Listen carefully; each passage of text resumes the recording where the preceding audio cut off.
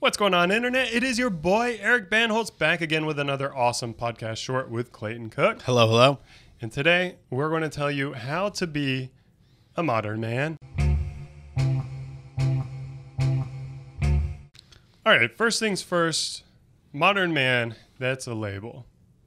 And we're not really trying to put people in a box here. Yeah, we're not going to put people in a box today. We're going to tear open the box. Tear open the box, kind of show you the way that society's shifted over time and how maybe some type of mindset are more archaic and how it's probably best for you guys to adopt the modern mindset.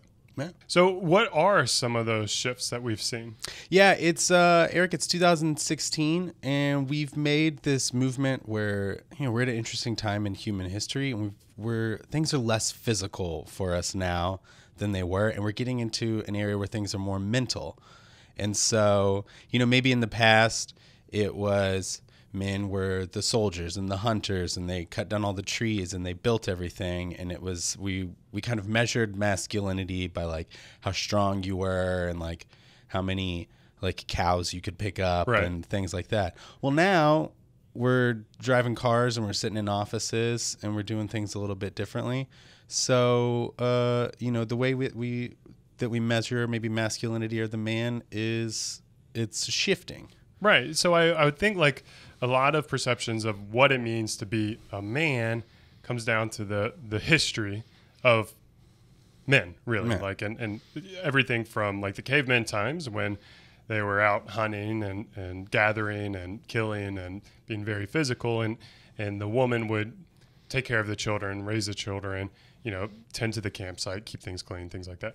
That's where a lot of the roles have evolved. Mm-hmm. But because of the shift, and really because of the shift of society as a whole, those lines have gotten a little messed. Yeah, we're sharing responsibilities. Now, right. We've got women are in the workforce now, and they're taking over roles and different things. And this hasn't happened like overnight. Yeah, and we're building up now to where it's okay to be a stay-at-home dad. Plug to all the stay-at-home dads out there. Yeah, you want to you come home and you work together to cook dinner, or you're sharing responsibilities around the house, and so it's not as much about like how big are my guns, kind of thing. I think in kind of like an ironic twist of fate, like the beard is really been associated with like this hyper masculinity, right? Mm-hmm. Like if I've got a beard, I'm a man's man, I'm physical, I'm rough, I'm tumble, I got guns, I go hunting, I punch things. If your dad doesn't have a beard, then you have two moms, right? Kind stuff of attitude. Like that. Now there's a lot of positives in a lot of those, like the being healthy, the being physical. Presenting yourself in a way that you feel confident is very positive, mm-hmm. and it's something that I would encourage you to do if you identify with that. But like the things that are negative, like the joke that you just said, it's pulling people down, right? Yeah, that stuff is cool. Like a big pickup truck and going hunting and doing those things is cool. But if another man's not into it or he's not excelling at that, then it's not a way to like put him down. Like he's not less of a man for not sharing those same attributes. Exactly. And that's the thing. Like, look at, you guys know, I don't have any guns here, right? I don't have any guns at home, or maybe I do. I don't fit a lot of the traditional stereotype of a man, but when I go to the bathroom and I look at myself and I look back at me, I'm a man. I'm a guy. I'm a man. Like, the man who I am is a man of one. The things that I do don't really define my masculinity. It's really the self-control that defines it.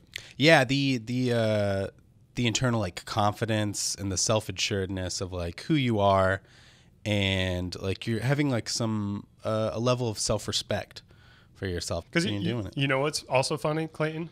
There's women who not only can grow beards physically, mm-hmm. but choose to keep them. Yeah. Right. So if you're saying if you don't have if your parents don't have a beard, then you've got two moms. Well, you could have a mom with a beard and a dad without a beard. And then, you have a mom and a dad, but they're not a mom and a dad. Right, yeah. You just got all sorts of things. worked out. Yeah, and women are, and now too, like women are excelling at, there's women that are bodybuilders and hunters and doing these more traditionally masculine things, and they're excelling at that, and there are men going into these, female dominated fields. And so it's not so much, those aren't the measuring sticks anymore. So the purpose of this video is like, we want to encourage you guys when you go out and you comment with your friends or you comment on the internet and you're about to say, hey man, like man up and do this, or, that's not masculine, or a real man, doesn't distress his genes or whatever it may be. Like you're really falling into the archaic mindset, which is to put others down who are not like a visualization of what you have about masculinity. And so we talked about earlier, it's becoming one with yourself, right? One with what I am to be a man, but also one with others, right? Understand that other people are different, right? Other people have different preferences.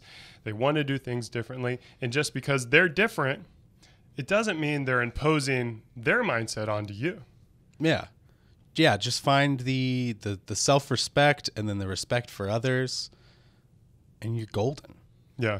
I do think it's a shame that we're going to continue to see like the negativity, and there's some like very popular archaic men out there, like Dan Bilzerian. Yeah, he's on Instagram and he's like flying around in helicopters or on yachts with girls in bikinis and big guns, and he's just kind of driving home this like almost like a meathead mindset. Yeah, I think he is like the prototypical quote unquote like hyper masculine man. Like he's got a lot of muscles, he's got a big beard, he's got all these scantily clad women around him. He's very materialistic, like you said, with the airplanes and the parties. He's essentially like a dude's version of Paris Hilton.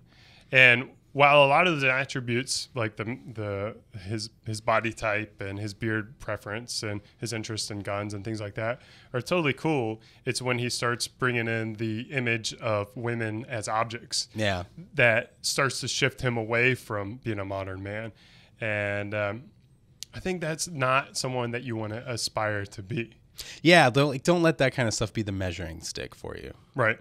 There's definitely a lot of really noble, incredible men out there who are trying to change the way society views people through a positive way. And I encourage you guys to kind of look for those people and find those inspirations on a personal level rather than like just this mass level. Well, I hope you guys are on your way to becoming modern men. If we pissed you off, be sure to leave those comments in there.